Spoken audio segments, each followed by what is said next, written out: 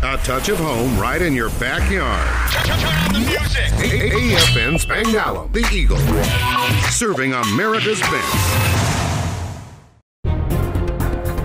This is your AFN Spangdahlem update. I'm Staff Sergeant Jason Bailey.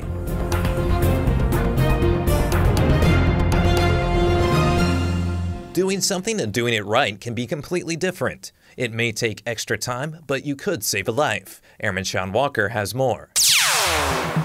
74 to 90% of parents usually install their car seats the wrong way. This is almost just as dangerous as not having one to begin with. They are not protected at all. That's just like you not wearing your seatbelt. There's no protection. And unfortunately, if you were to get into a car accident, you wouldn't be covered because your child was not in a car seat, or if the car seat was installed incorrectly, the child wouldn't be protected either. Brittany Gainey is a family advocacy intervention specialist. She says going to a car seat technician will help ensure that your car seat is installed correctly every time. And the benefit of the technician is not only will they install the car seat, but they'll educate you on how to do it for you. Just in case you take your kids to grandma and grandpa's house, you have to put the car seat back in the car. So knowing how to do it for yourself is key. Check out the NIH TSA website for more information on car seats. From Spangdahlem Air Base, Germany, I'm Airman Sean Walker, AFN News.